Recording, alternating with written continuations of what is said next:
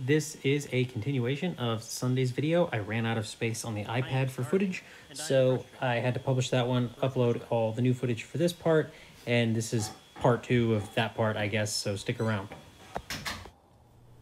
Today is the glorious day, everybody. We are continuing the EDM 900 install, and I'm finally going to power the instrument up and begin the calibration process, probably starting with the fuel tanks. So let's power it up together.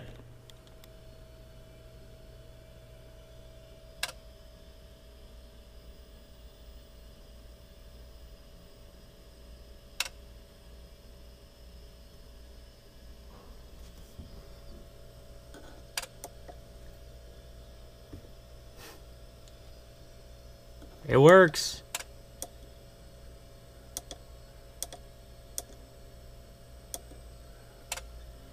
Step through these real quick. Yeah, I mean, they're all pretty close. Oil temperature, carb temp. Manifold pressure is 28.7. Sweet.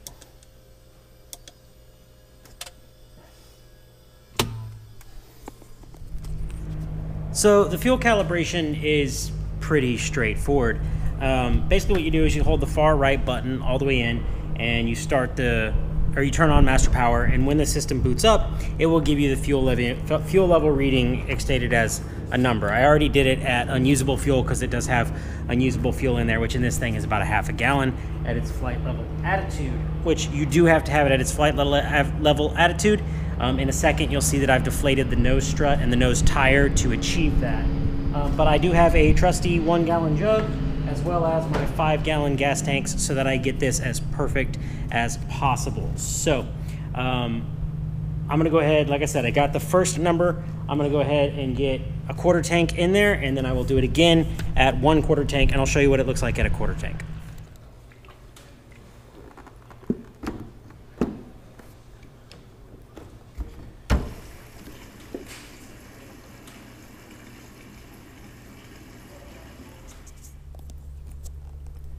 Okay, so like I said, what you're going to do is you're going to hold this button here and start the unit. So I'm going to do that real quick. You want to continue to hold this while it boots up, and it will come up with the fuel here in just a minute. You'll see what I'm talking about. There you go. So left main now 115, right main now 113. It was 115, 113. Make that 3 more clear. It was 90, 99, and 91. So, and we'll do this again. 4.5 more gallons, 4.5 more gallons, 4.5 more gallons. No offense, I love you guys, but I'm just going to show you all the values after I get them because it's kind of just the same thing over and over.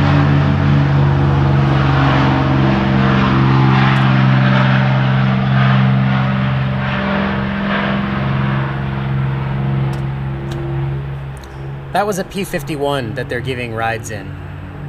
I should go get one. A ride, not a P51. I can't afford a P51. Okay, so I didn't show it. Didn't realize until I was calibrating it that the sender in the left tank got stuck. But Cies does allow you to flip the sending, or to flip the arm, or the float, I should say, or bend the arm if necessary, which is exactly what I did. And that fixed the problem. So this is my table over here. After my warning from last week, I told everybody to be real, or 2 weeks ago, I guess, I told everybody to be real careful when siphoning gas out of a tank, not to drink a lot of gas. And I drank a lot of gas. It all up in my nose, all over my lips. They're tingling because it's avgas. It's brutal. So I'm gonna go ahead and get the levels set on this table in the next couple pages. And then I'm going to go home because I am whooped. Okay, so it tells me to press table. That's what I've done. And now it's asking me to, hang on.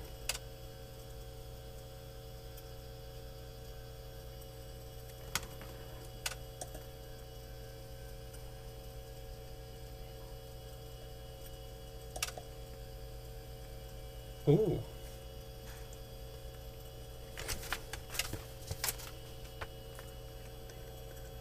All right, I'm gonna put this in and then I'll get back with you. not gonna lie, it's pretty easy. You just select the digit, press the button until you get the one you want, go to digit,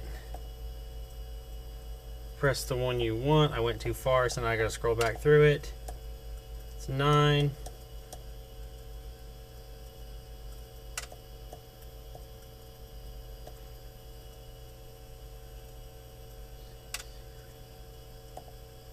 Save reading. Ah, love it. Edit. 114.